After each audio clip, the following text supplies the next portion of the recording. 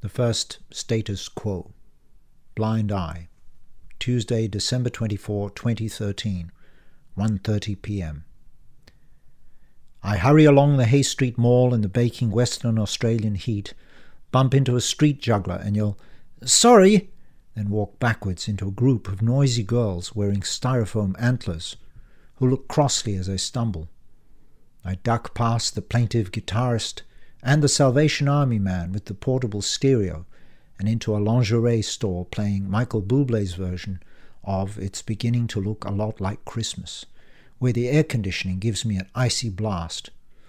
Almost simultaneously, a desiccated woman with collagen lips asks, "May I help you?" "I need to buy something for my wife." "What did you have in mind?" I look furtively at the risque mannequins in the store, and then in a panic down at my watch. "Oh no! We do have some lovely...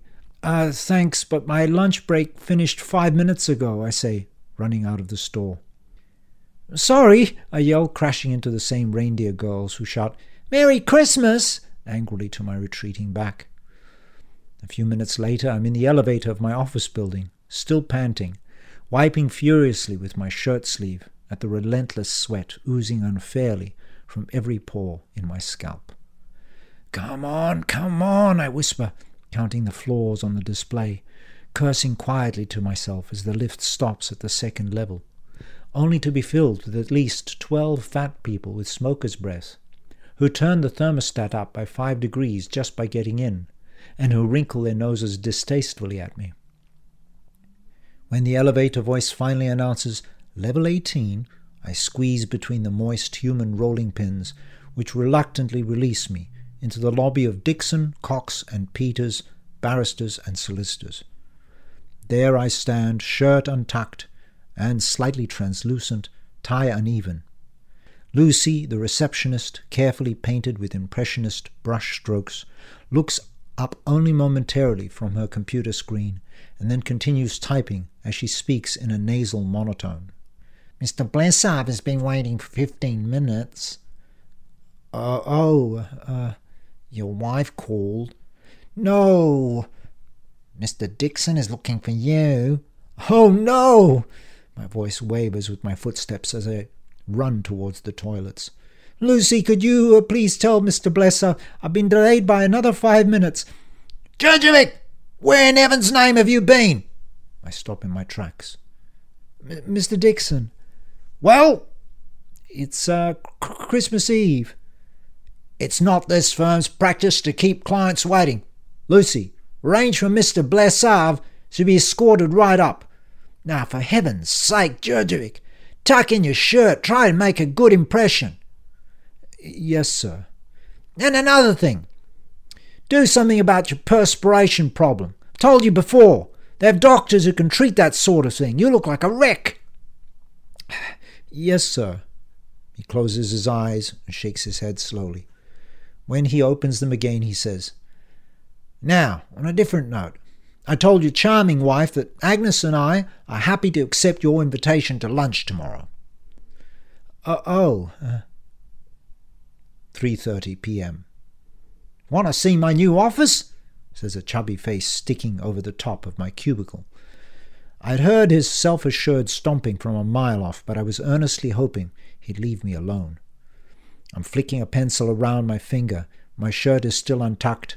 My tie is even more uneven, and my hair has dried into Billy Idol tufts. "Mate, you don't look so good. You ever ask a doctor about your sweating problem?" Brad is wearing his perpetually wide-eyed rue-in-the-headlights expression. "Look, I'm kind of busy right now." "Yeah? Well, I'm off early. Old man Dixon won't know. I've already billed till 8:30 p.m. You've got to check out my office, though. I mean, the river view is something else." "Lucy's my secretary. Can't complain about that, eh? Of course, you're married, so you're not even allowed to look." "Do you like Christmas, Brad?" I look up from the pencil. "I mean, do you get into the Christmas spirit, or is it just another public holiday to you?" Brad looks at me blankly. "What do you mean? Of course I like Christmas. Never used to, though. Right now, he says, slapping me on the back so hard that my pencil drops out of my hands and falls behind the back of my desk. Everything's looking pretty good. I mean, I have a great job with a new office. And hey, I've got you guys, the family I never had. Ha ha! Why, don't you like Christmas, Dan? I think for a minute before answering. With me, it's the other way round. I used to like Christmas. Now, cheer up, mate. You need some R&R. Anyhow, he lowers his voice. Did you get me something to give to your missus? I open the top drawer of my desk and pull out a package. It's a watch. They even gift-wrapped it. Cool. Thanks, mate. I'll have to pay you for it later. Say, have any luck yourself? No, I might go out and have another look after work. What a rotten shame. Anyhow, see you tomorrow at your place. What time is it again? 12:30. I'll be there and I won't be square. Ha ha! Says Brad, tucking the package into his jacket and galumphing off in his heavy-footed way, whistling, I'll be home for Christmas. 8:22 p.m. Despite the failing light, the air is still as hot as a pizza oven as I pull my 1991 Corolla into my driveway, carefully averting my gaze from the towering weeds that are thriving in my garden and the cocos palms that are not. Kylie's BMW convertible is still parked in the garage, so I take a deep breath before heading towards the door. I'm home, I say hopefully. Kylie? About time, she appears on the landing. Why didn't you return my call? I was in a meeting, Pumpkin. I'm sorry. Never mind. Kylie's putting on her pearl earrings, the ones she exchanged for the earrings I bought her last Christmas. I was going to tell you to stop by the supermarket on the way home and pick up some things for tomorrow. I can still go. The shops are open till late. Don't bother. I've already done it. Somebody's got to do the planning in this house. Here, help me with this zip. The problem with you, Dan, is that you never think about anyone but yourself. I zip her dress. Thank you. You know how busy I've been preparing this place for your friends and relatives. I had to miss tennis. And you never do anything in the garden. God knows it's so embarrassing. I'm just going to have to grin and bear it. Next weekend, you're going to pull up your shirt sleeves and do some work out there. I mean it.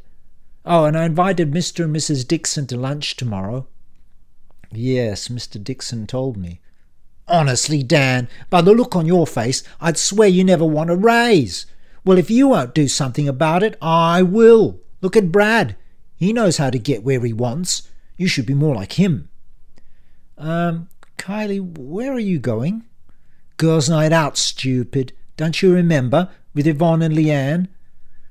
But it's Christmas Eve. Don't start that again. I just thought... Look, I told you weeks ago. I don't see what your problem is, says Kylie, adjusting herself in the hallway mirror. No, it's just that I miss you, honey, I say, placing my arms around her Zumba slender waist, but she winces and pushes down on my forearms.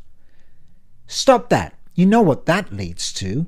Anyway, must fly. She sticks out her cheek for me to peck. Mwah! You can play your guitar or something. Have last night's leftovers for dinner. They won't keep any longer anyway. I got you a present. I pick up the package I'd placed near the coat rack, and Kylie pauses. Oh, Dan, what is it? Clothes? It feels like clothes. But you know you have bad taste. I can't bear it. Can I open it now? If you like, I say as Kylie tears at the wrapping. Lingerie! You got me lingerie for Christmas? Oh, Dan, you're priceless. That is the worst present. Hope you kept the docket. Yes, of course. Good. No harm done then, she says, handing me the open package. I'll be back late, so don't wait up. Bye-bye now. I'm still standing, holding the package, looking at the closed door long after she has left. Bugsy, our cat, is on the kitchen benchtop next to an empty food bowl, meowing and swishing his tail uncertainly. So I toss the present under the dying tinsel-decked fir tree and walk towards the feline. Hold on, Bugsy, I say, searching through the cupboard for the fish-shaped biscuits. Finding none, I open a can of Kylie's premium tuna in spring water. "Merry Christmas," I say, shaking the contents into the bowl. Bugsy sniffs delicately before burying his blunt face into the food. Kylie had found him a year before on our verge, bleeding profusely from a head wound.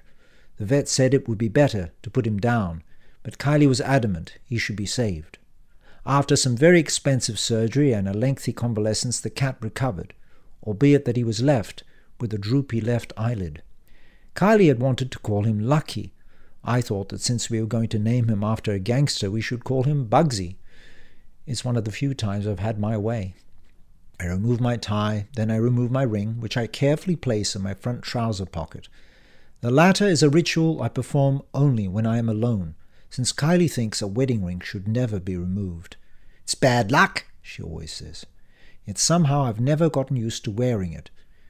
Probably because it leaves a deep, itchy indentation on my finger. "You've gained weight," says Kylie. But I know I haven't. We met while I was in my final year of law school, and Kylie was still working at the supermarket. Back in those days, my mother would insist on introducing me to the daughters of the women in her bridge club. "You're not meeting the right ladies, Daniel," she would say. "An eligible boy like you needs a quality girl." Kylie was such a girl.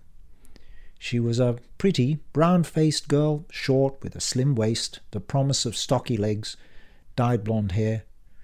At first she seemed shy and quiet. Conversations between us were inevitably stilted and punctuated by crimson blushes, although she had no such difficulty speaking with Mum, to whom she would listen earnestly, adding, I know, and can you imagine?" at appropriate junctures. When I voiced my concerns to Mum, she replied, "She's nervous, dear. That's to be expected when a girl likes you. Honestly, I've never met a more charming, intelligent girl."